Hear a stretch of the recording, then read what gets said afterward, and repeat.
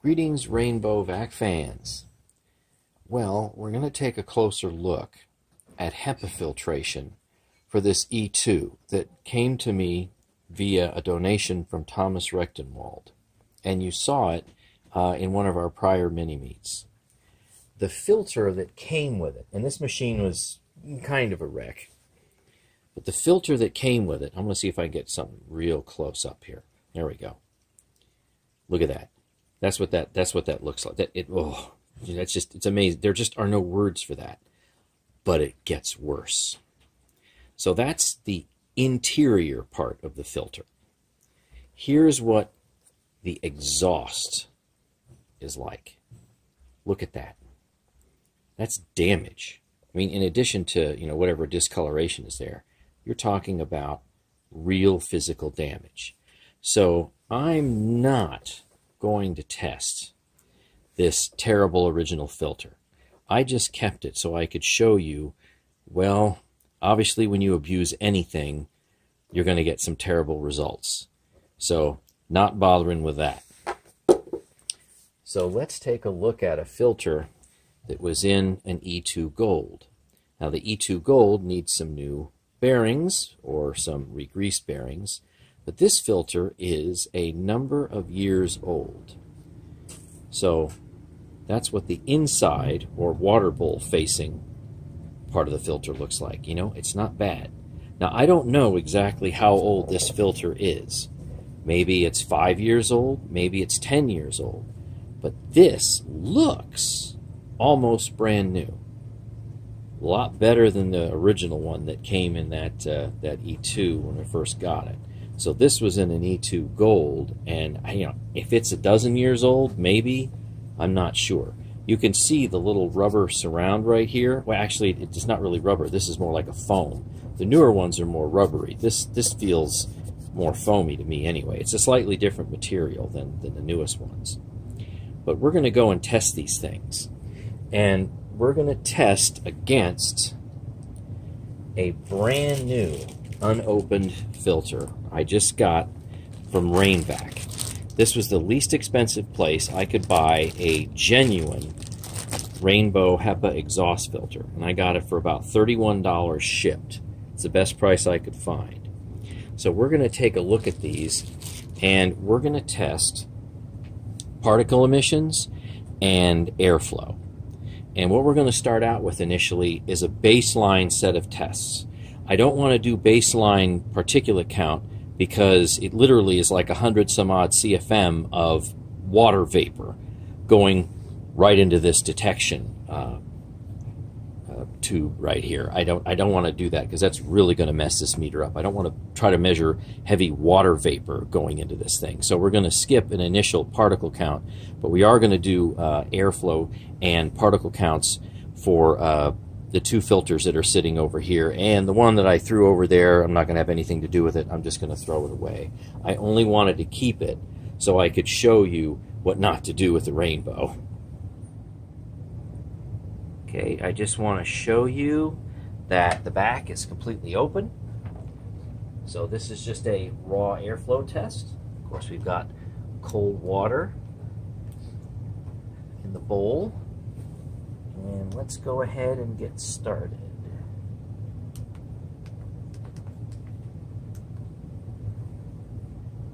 All right, hopefully we've got a good focus. Let's see what we get for total raw airflow. And now what is my new E2?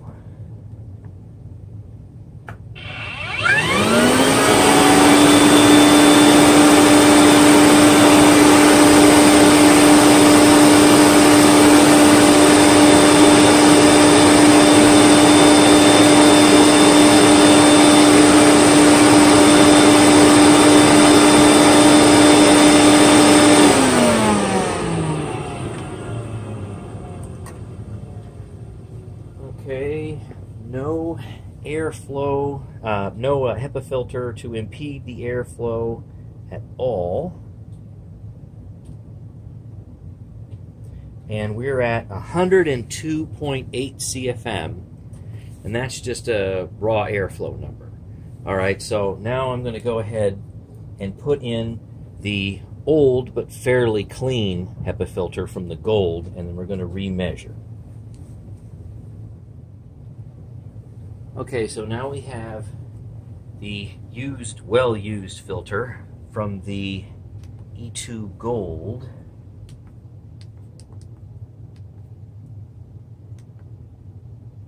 Installed. There we go. So let's see what we have. First things first, we'll do airflow losses.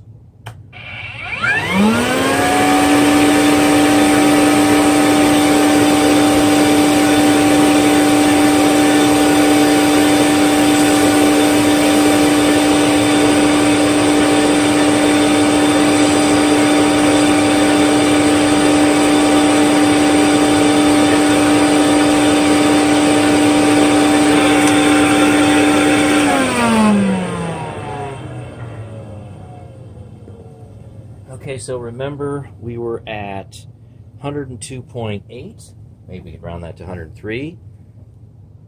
Now we go down to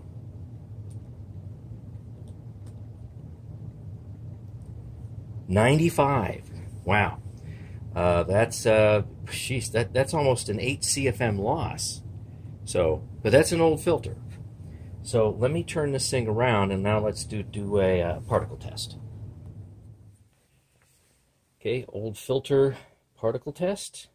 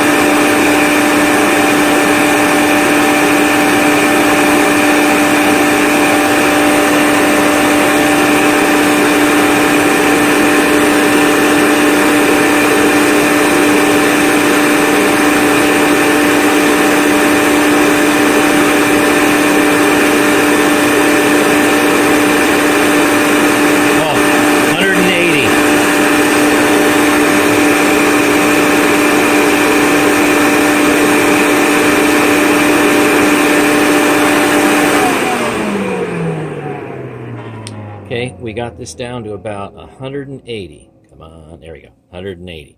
Now look, I'm just going to actually go and measure it the same way right here just for consistency's purposes. I'm not actually saying that this is the best angle to measure this in. I'm looking just for relative differences here, not absolute differences. But 180 out of a filter that might be 5 or 10 years old, man, that's not bad. But we were looking at about an 8 CFM loss. All right, so now time to put the brand new filter in. Now we have the new filter in. So let's see what we have for airflow.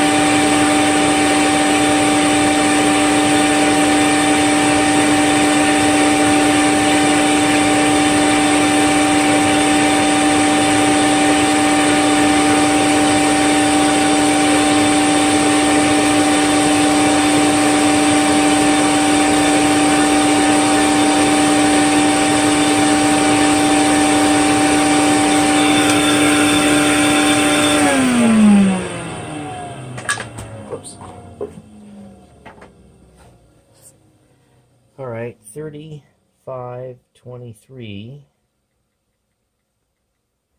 and we're at 92. Wow. So that new filter is really restricting airflow. That's something. So, and you can see, here's the really terrible one here, and here's the one that isn't quite so bad here. But we're now down to 92. All right, let's check particle count. All right, now for a particle count of the new filter. And I've just kind of removed this little foam after filter and kind of stuck that in there.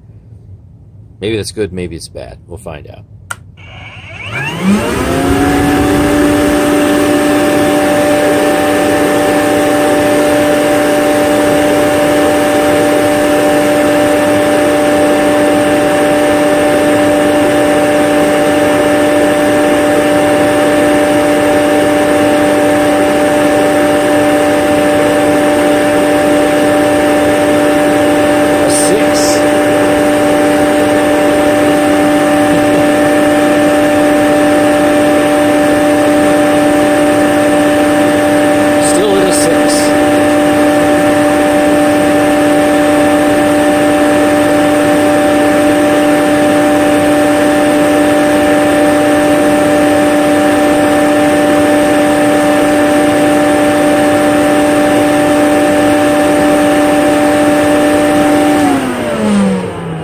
So it's a 6. So if I go, and that's fantastic, by the way. So, I mean, who cares if it's a 6 or a 2 or whatever it is. I'm going to stick this weird foam stuff back in here. I was actually surprised when I got it. I thought it was like charcoal something or other. It really doesn't appear to be that. It appears to just be regular foam. So, all right, I'm going to put that back in there. All right, now I'm going to go and do the test again. So, right or wrong, I want to be consistent.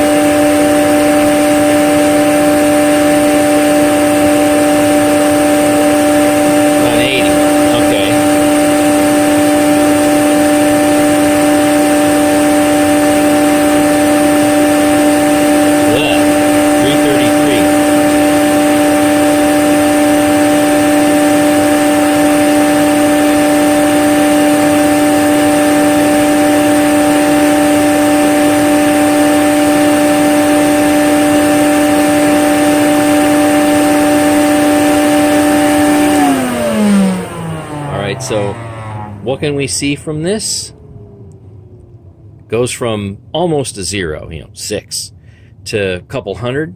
So this foam filter, and it's probably components of the filter itself, are increasing the particle count. So it's up to you. You want to take that filter, you want to take this little post filter out, because, I mean, you can just yank it out. It's pushed way up in there. Obviously, you see the little T sides on either side. But that's up to you. So if you've gotten one of these newfangled filters, and it's got this little foam after filter, well, whatever, it appears to increase the particle count. So it doesn't seem like it's charcoal. It seems like it's a regular foam filter as far as I can tell. But it definitely increases the particle count.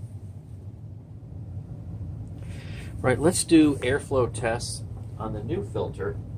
But I've taken that little weird T-shaped foam external filter, I suppose. Let's see, feet per minute. Right. And I've raised it up. So hopefully it won't be quite as restrictive. Let's see if there's any difference, though.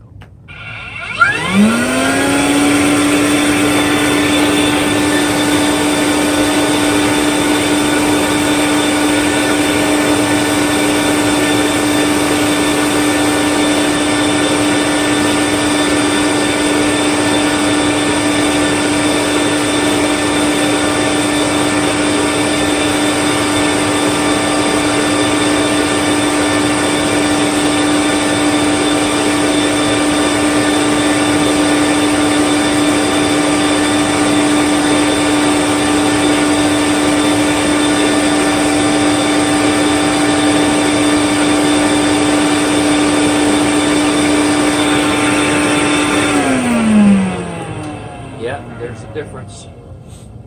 Definite difference. Okay, so 37, 20.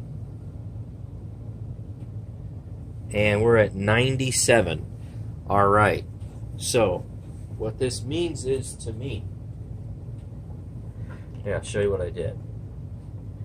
I just lifted this foam filter up. Normally it's down here and it just kind of pops out like this. I can't actually, I'd have to go and tear it to completely remove it because it does not want to come down or out easily. I can't do that beyond that.